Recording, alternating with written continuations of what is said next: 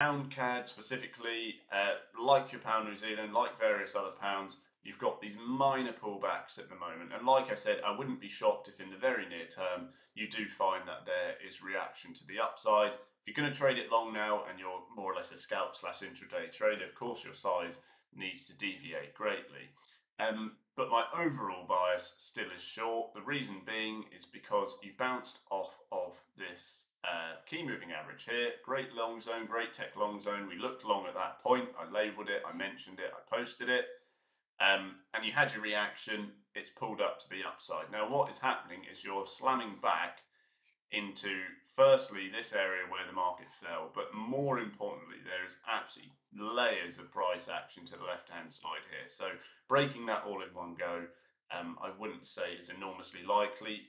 I think in the nearer term you may get something like 1694, but there is very, very close support on your pound CAD. So if you do end up having very tight margins, market moving sideways in this area that I'm labeling, I wouldn't be totally shocked either.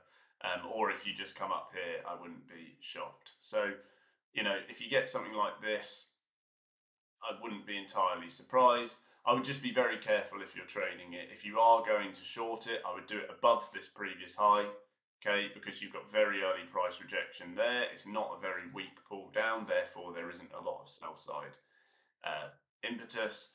And like I said, if you want to sort of get rid of the confusion of all of these candlewicks, there's so much price action to refer to. It is easier just to put your timeframes up. It cancels out a lot of things you don't particularly need to worry about.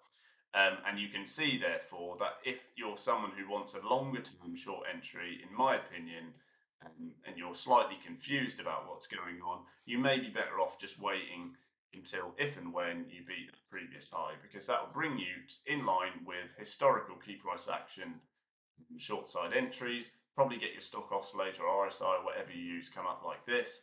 And you can see the various times that you've had significant price rejection and it has pulled you down in the market all the way along here, okay?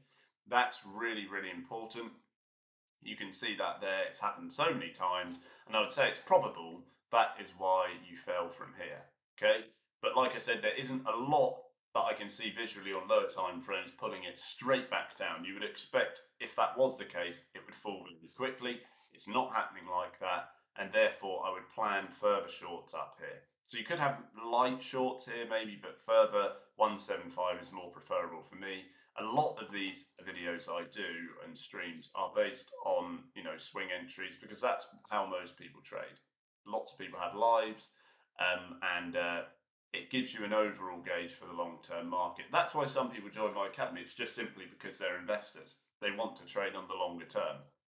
So understanding the key aspects of any trading plan and long-term trading is very important to them. If you don't have my free training, don't forget to get it underneath this video. So if you're looking to the long side, I would say anything back near your key MA, your key 200 MA here is ideal. You've got your key price action there as well. You've seen rejection at this point previously. So anything into here is ideal. Again, it requires significant fall. If you do bounce on lower time frames before then, you could have a front runner about 1677, I would say, because you've got minor price action, minor support that may support you to the upside. You can see that within your amalgamation of key MAs, but it would require a forceful fall. And whether you're going to get that with all these tight margins, like I said, and very, very close weekly support is debatable. Okay, so if you haven't shorted it, I wouldn't do it at this point.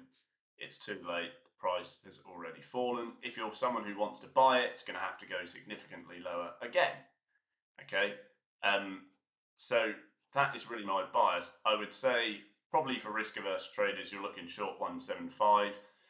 Scalp entry slash intraday, slightly higher than we are 171. If you want to get long, 169, but risk averse long is 168, and then further down 1645. So just spread things out, be careful, because you've got a lot of movement on your pounds given the latest data. Similarly to other pound pairs where it's dropped, people are pulling their money out, saving, with the Great British Pound, and that's why you get this sudden fall because people liquidate.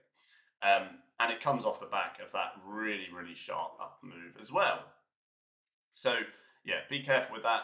Pound CAD, I like the pound New Zealand. I think you may get a knee-jerk reaction, and it does look, if you look on lower time frames, not particularly strong to the upside nor downside.